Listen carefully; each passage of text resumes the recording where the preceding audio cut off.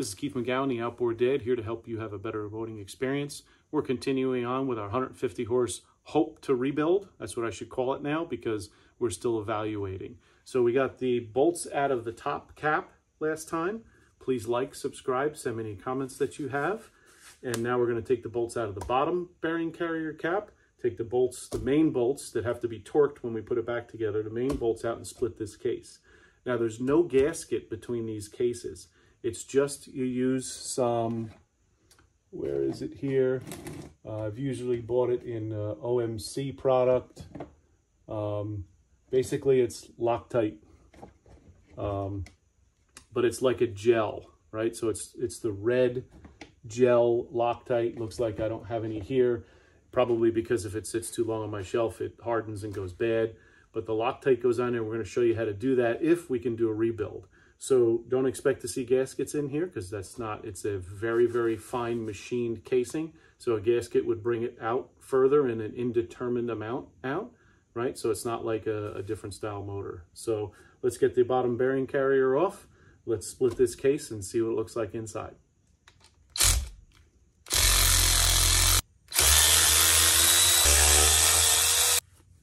So now we've got our mains. We're gonna have to get in there and crack those loose, and we'll get this apart. Noticing I need to take my starter motor off. Haven't done that yet. We'll just crack these loose first. Now the connecting rods, we have to use a 12-point socket on because it's a 12-point head. All right, so let's take the starter motor off.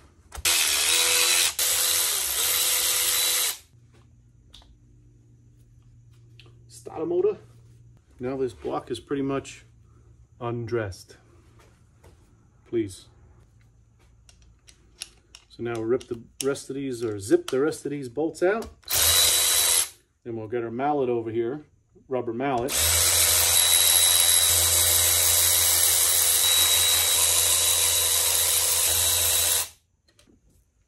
So I don't want it to go too crazy. I just want to tap it around, and I want to tap it in different locations. I don't want to bring it up cockeyed, right? So there's, as I said, there's O-rings around these caps, so we just split that.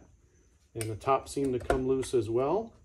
So I want to work it back and forth here. Okay, so it's a good thing I was taking my time because what we needed to do is we needed to crank the crank over a little bit, and I had forgotten that we have to pull our gear out first. So we don't want to damage that, right? Looks in good shape. Put that aside as well. And now our crankcase should split without too much trouble. Maybe a hose or two still attached.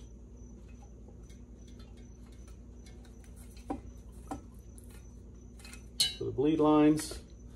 Now we can look and inspect the inside of this, especially those two center cylinders.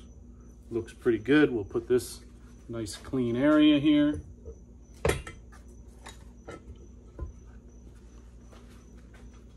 Now we can take a look. We can see our gear here is in excellent condition, so we didn't have any oil pump issues. Make sure I didn't mar it up just now taking it apart. Looks to be completely intact.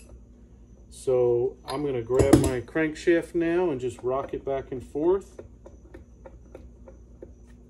See if I hear any loose rods.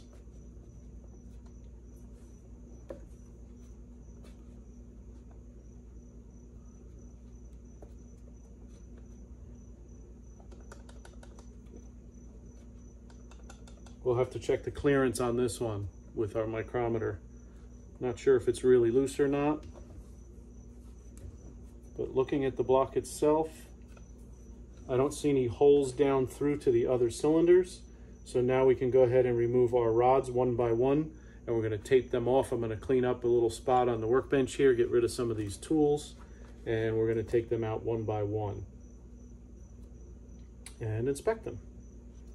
Okay, so I've got a nice clean surface here, just an old shirt that my wife doesn't want me wearing anymore. So now I can take these out one by one. I'm going to tilt the block just one way.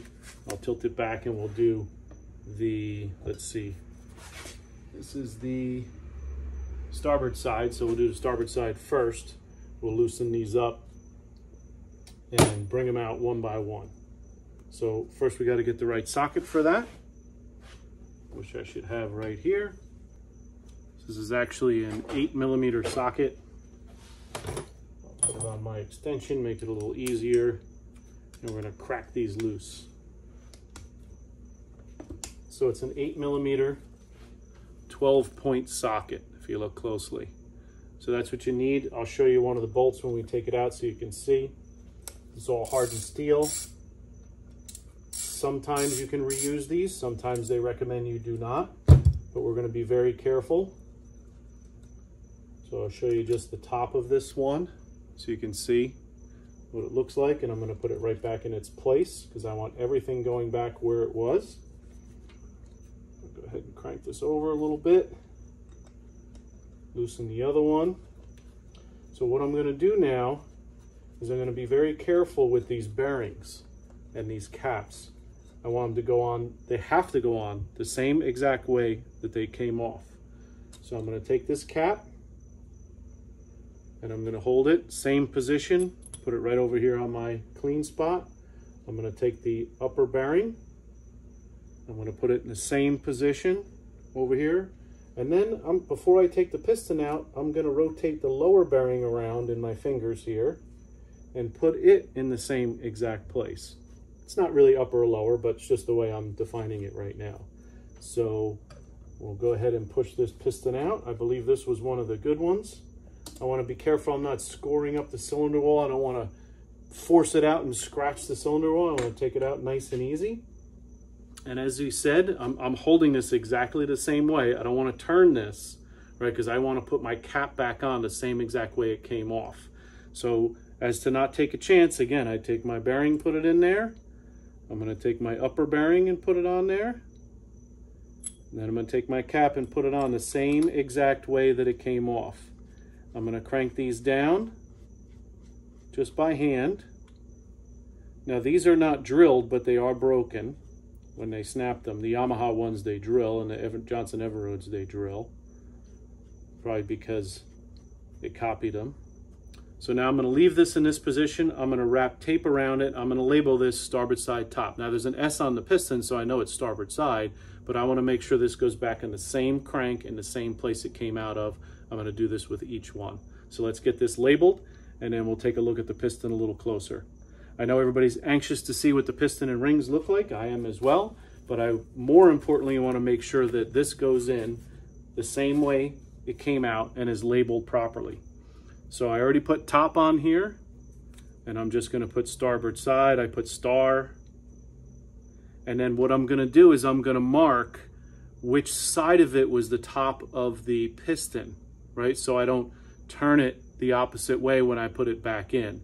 The piston has to match up only if I'm reusing the piston. It has up on the piston, but I want to make sure I might change that piston if the piston is no good, or if the rings got into the piston wall itself and screwed it up. So again, I'm going to label this so it goes back in the same exact way it came out. So all I'm going to do here is strip off some of my painter's tape. It is oily, so of course you have to stick the tape to itself. It's not going to stick to the surface here. And now I've got it labeled, and then I'm going to put over here on this side which one was the top. So I'm just going to put a T here, knowing that that's the top of the motor. So now that we have it labeled, and we know the bearing's not going to fall off, and we have it exactly where it needs to go, now we can kind of inspect a little further and take a look at this piston. And we can see it's in really good condition. Oops. Top part scored up. This one's going to have to be replaced. So it's interesting how we had good compression on this still, but this piston's no good. You see where it says up here? I'm not sure if you can see that with the darkness. And it says S on it because this is the starboard side. So this piston's going to be replaced. So we're going to go through these one by one and get them all labeled. So we're going to continue on with this project motor that we're working on here in our next episode, and we're going to have some fun finding out the extent of this damage. So stay tuned to the next episode. Please like, subscribe, send me any comments, and look forward to seeing that used outboard motor buying guide that I'm going to put out very soon. Have a great day.